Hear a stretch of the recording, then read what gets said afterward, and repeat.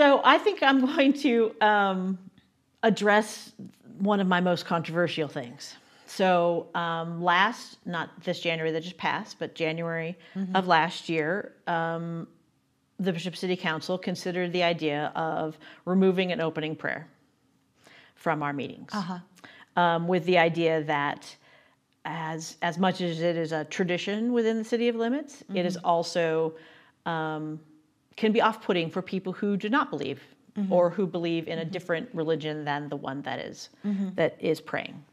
And saying that was controversial, what was your stance on the beginning prayer? So my stance is that it shouldn't, that mixture between government and prayer shouldn't be, and that if we're going to do something, then it would really have to be all inclusive. Yes. And it is a much better option just to not have it. But one of the things that I did in that time period was because we had lots of people coming in and being very upset about the idea of removal of the prayer. And one of the things that I did that when you talk about most proud of was I gathered together a group of about a dozen or so people, locals, who wanted the prayer to continue, and a dozen or so people who wanted the prayer removed.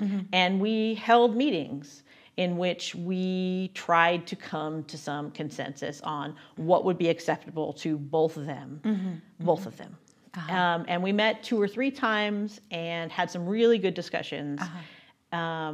Really tried hard the people in the room really tried hard to understand one another, and I tried hard to facilitate some sort of plan. What we ended up coming up with was the moment of silence that is actually taking place now. I was going to ask, so there was a consensus. So within that moment of silence, you can pray, you can not pray, you can regroup. Right. I think that's a beautiful decision. How did it work out for everybody?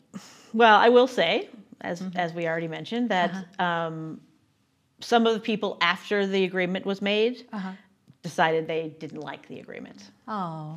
And were unhappy about it. But it's still, I know, whether they did or not, I knew that my intentions were as pure as they could be to see if we could get these 2 groups together, because there are lots and lots of things within the city that need to be done.